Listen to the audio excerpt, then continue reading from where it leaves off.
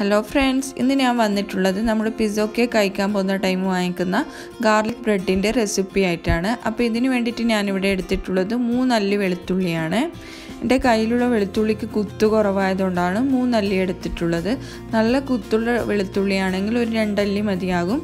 ഞാൻ ഇതിനെ നന്നായിട്ടൊന്ന് ഗ്രേറ്റ് ചെയ്തെടുക്കുകയോ അല്ലെങ്കിൽ ചോപ്പ് ചെയ്തെടുക്കുകയോ ചെയ്യാം. നല്ല നൈസായിട്ട് തന്നെ ചോപ്പ് ചെയ്യണം. അപ്പോൾ ഇതിനെ ഞാൻ ഇവിടെ ചോപ്പ് ചെയ്ത് എടുത്തിട്ടുണ്ട്. ഇനി ഇതിനെ ഒരു ബൗളിലോട്ടേക്ക് മാറ്റി കൊടുക്കാം.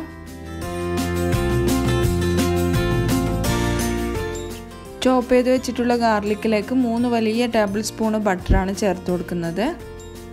പിന്നെ ചേർത്ത് കൊടുക്കുന്നത് ചില്ലി ഫ്ലേക്സ് ആണ്. അതൊരു 1/4 ടേബിൾ സ്പൂണോളം ചേർത്ത് കൊടുക്കുന്നുണ്ട്. പിന്നെ വേണ്ടത് ഒറിഗാനോ ആണ്. ഞാനിവിടെ ഒറിഗാനോ ചേർത്ത് കൊടുത്ത ക്ലിപ്പൊന്നും മിസ്സായി പോയിട്ടുണ്ട്.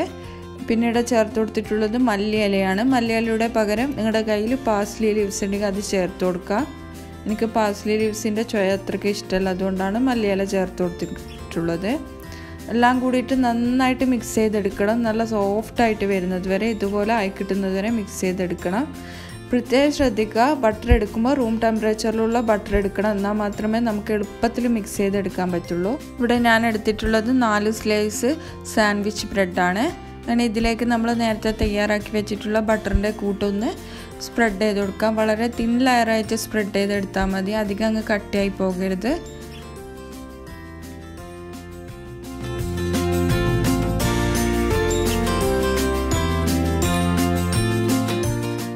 ബട്ടറിൻ്റെ മിക്സ് നന്നായിട്ടൊന്ന് സ്പ്രെഡ് ചെയ്തെടുത്തിട്ടുണ്ട്. ബ്രെഡിൻ്റെ എല്ലാ വശത്തും വരത്തക്ക രീതിയിൽ വേണം സ്പ്രെഡ് ചെയ്തെടുക്കാൻ വേണ്ടിയിട്ട്. വളരെ തിന്നായിട്ട് വേണം സ്പ്രെഡ് ചെയ്തെടുക്കാൻ വേണ്ടിയിട്ട്. ഇനി വേണ്ടത് ചീസാണ്. ഞാനിവിടെ എടുത്തിട്ടുള്ളത് മൊസറല്ല ചീസാണ്. ചെറുതാ ചീസ് വേണമെങ്കിലും എടുക്കാം.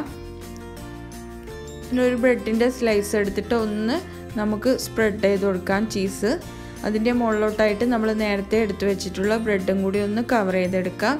ബാക്കിയുള്ള ബ്രെഡും ഇതുപോലെ തന്നെ ചെയ്തെടുക്കാം. ഞാനിവിടെ ഒരു പാൻ വെച്ചിട്ടുണ്ട്. ഈ പാന് മീഡിയം ഫ്ലെയിമിലാണ് വെച്ചിട്ടുള്ളത്. ഇനി ഈ പാനിലേക്ക് നമ്മൾ ബട്ടറിൻ്റെ മിക്സ് ബ്രെഡിൽ പുരട്ടി കൊടുത്തിട്ടുണ്ടല്ലോ, അത് വരത്തക്ക രീതിയിലൊന്ന് ബ്രെഡ് വെച്ച് കൊടുക്കുക. എന്നിട്ട് ബാക്കിയുള്ള മിക്സ് നമുക്കിതുപോലെ ബ്രെഡിൻ്റെ മുകൾ വശത്തായിട്ട് ഒന്ന് സ്പ്രെഡ് ചെയ്തിട്ടെടുക്കുക.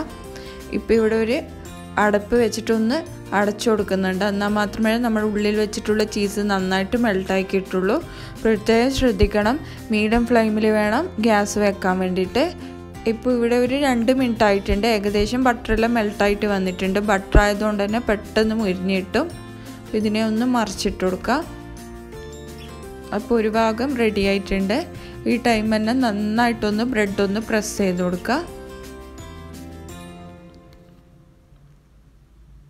അപ്പോൾ ഇവിടെ നമ്മുടെ ഗാർലിക് ബ്രെഡ് റെഡി ആയിട്ടുണ്ട്. ഞാൻ ഇതിനൊരു പ്ലേറ്റിലോട്ടേക്ക് മാറ്റാണ്.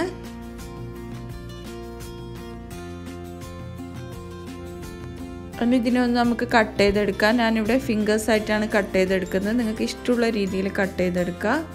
നമ്മുടെ കുട്ടികൾക്കൊക്കെ ഒരുപാട് ഇഷ്ടപ്പെടും.